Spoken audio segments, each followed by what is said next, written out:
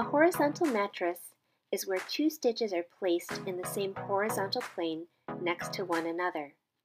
This is ideal for everting the wound edges to facilitate optimal healing. To perform a horizontal mattress stitch, drive the needle horizontally across the wound as you would a simple interrupted stitch. Then, reload the needle. This is often done backhand. However, you may drive the next bite forehand if you have room to adjust and reposition your body.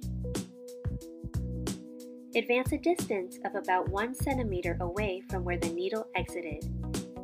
At the same distance away from the wound edge and at the same depth as the first bite, drive the needle across back to the other side.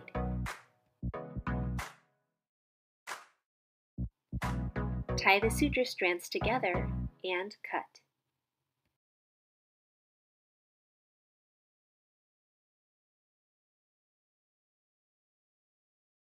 Hold the needle holder correctly with the ring finger and thumb in the finger holes, the middle finger supporting the instrument and the index finger giving stability at the joint.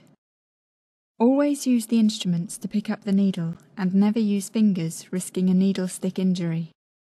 Use the forceps to position the needle in the tips of the needle holder, grasping it approximately 2/3 along from the point of the needle. For small wounds, start suturing at one end of the incision. Use the toothed forceps to very gently lift the skin edges and hold the skin when inserting the needle. Take a slightly larger bite than normal to start the vertical mattress suture. Insert the needle with the point at 90 degrees to the skin.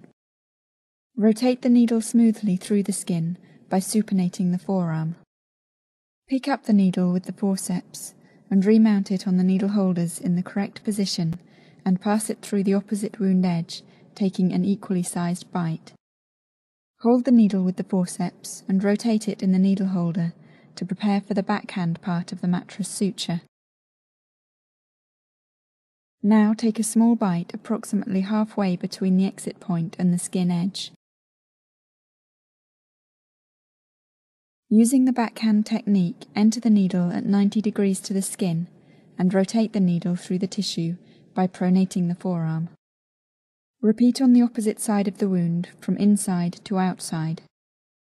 Pull the suture through and then tie a standard knot without excess tension.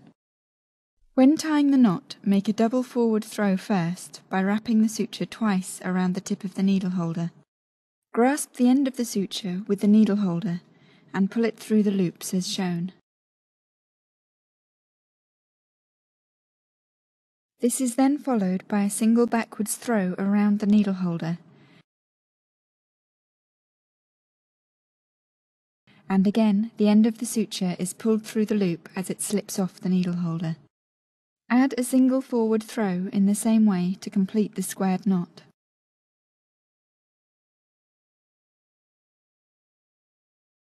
Trim the ends and then continue with equally spaced vertical mattress sutures until the wound is closed.